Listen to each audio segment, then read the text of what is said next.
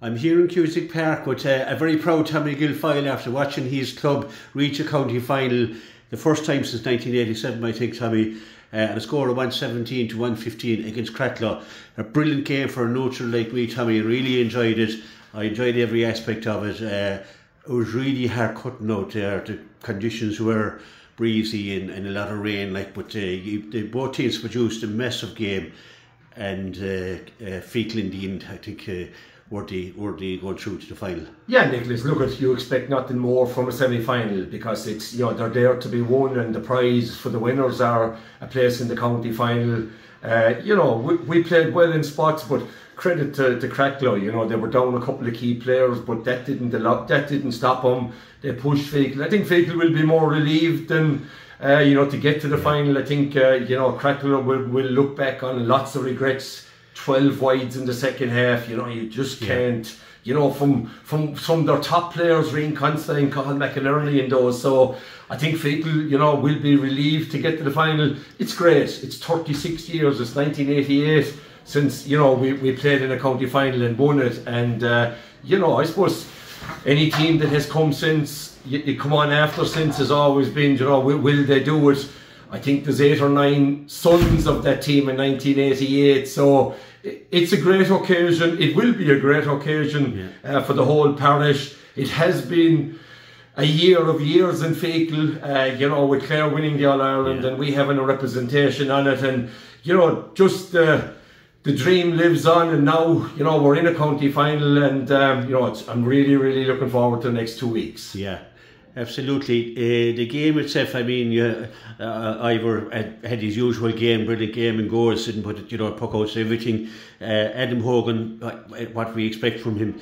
But I think Shane McGrath was just outstanding for me. He was outstanding in everything he did. Yeah, look, Shane has been our main player over the last couple of years. I suppose this year they've been kind of moving him, in and out between the playing outside and playing inside. He has that knack of being in the right place, seeing the breaks, picking up the breaks, and I think, again, he was superb today. I think for a small man, he doesn't shirk the physicality. But again, I thought ably assisted out there by, Martin Daly. Oisin Donlan did a powerful work, and then, we got a bit of a kick off the subs bench as well. That's right, yeah. We were suffered a blow there in the first half. Evan McMahon going off. Unfortunately, it looks like he'll miss. I'm not preempting anything. I was talking to him, and I know nobody would want to see anyone missing the county final. It's a real shame if he does.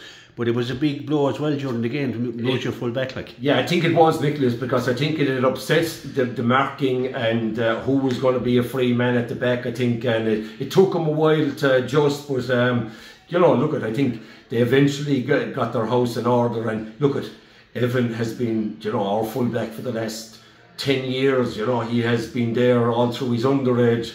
Son of Harry, who won a county championship. So let's keep our fingers crossed. But as you said, hopefully, I think it's a knee injury like that with 2 weeks. And again, no one likes to miss a county final, and I know no better than my own son Gary. I suppose he's delighted that Feakle have got to the final, but gutted, due to medical advice that he can't take part. But he'll be with them there all the way. Yeah, well, they're there for a shield anyway, and have those guys in the dressing room. We saw was a big plus. But I suppose the one thing for Feakle that I've seen over the year, and maybe over the years, is okay, you can pick out a star here or there, but they're a very even team. They all put their shoulder to the wheel, very physical, and I mean that in a good physical way. They're not afraid to put their bodies on the line. We saw that today when it was there to be won.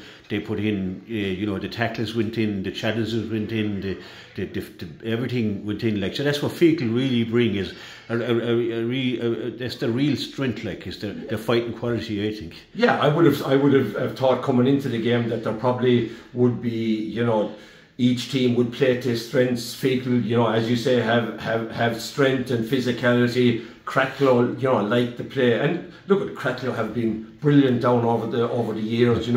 They fought right to the end. They kept trying to, work the ball through the lines, and just came up short today. They have been great. Each and every one of those guys through hurling and football. They've represented both Cracklow and Clare with great pride. When you look at, I kind of feel sorry for the likes of Conor McGrath, Carl McInerney, great hurlers. They've had their day. Enda Boyce has been a great servant. The Collinses have been great servants. And then you have the Ryans as well. Look at, they'll be disappointed. But, I think Cracklow probably a team in transition. They've brought in a couple of new guys there. And I'm sure we'll be seeing them down the line. Young Darren Neville, and the wing back Jamie Moylan. So look, they'll be there, they'll build on that in the future, and tough to take today, but they'll be back. It's the hardest one to lose, the semi-final always, but a great team, and they went down with their boots on, to die with their boots on, but that's